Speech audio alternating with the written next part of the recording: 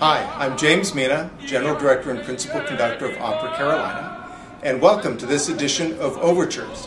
We're here backstage at the Blumenthal Performing Arts Center as I'm getting ready to conduct a performance this evening, and I thought it would be the perfect time to talk to you about our next Opera Carolina production, Verdi's La Traviata. This is one of the most popular operas in all of the repertoire. Now, it's kind of amazing to think that we've been performing La Traviata nearly non-stop since its 1853 premiere, more than 150 years. There has to be a reason for that, and I think it goes beyond the touching story of the courtesan who is redeemed by her own character and by true love. It has to do, I think, with the extraordinary music of Verdi. Now, we all know the music of this opera, at least one or two of the tunes, and I'm sure when you hear them, you go, oh, I know that opera, I know that aria, I know that song. You just didn't know where it came from. Well, it comes from La Traviata. This was an extraordinary opera written at an extraordinary time for Verdi.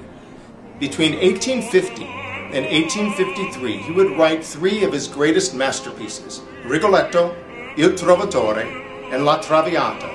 In fact, some of the music for Traviata was written on the train while Verdi was going to Rome for the premiere of Il Trovatore, a rather extraordinary time in the creative life of a great genius. There's some backstory, though, that I find very interesting about La Traviata. Now, as I said, this was a very creative period in Verdi's life, but some 10 years before La Traviata, Verdi suffered a great tragedy. His wife and his two infant children died. He was alone during this great period in which he created some of the finest of his operas. And he became involved romantically with a singer, Giuseppina Strepponi, who would become his soulmate and his lifelong partner. But during the period of La Traviata, their love affair was still common gossip. And you see, Strepponi had some illegitimate children and a dark past. I think the idea of the fallen woman, La Traviata, who is redeemed by true love, compelled Verdi for more than just dramatic reason. Now, I've already mentioned that you probably know some of the music from La Traviata, and I'm sure you know the story. You see, it became the backdrop for some great movies, including Greta Garbo's famous Camille with Robert Taylor, a famous classic movie, and more recently, the movie Pretty Woman, starring Richard Gere and Julia Roberts.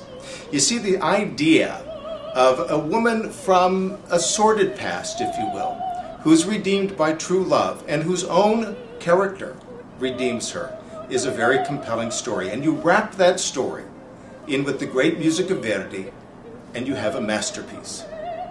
But the premiere of La Traviata in 1853 in Venice was anything but a success.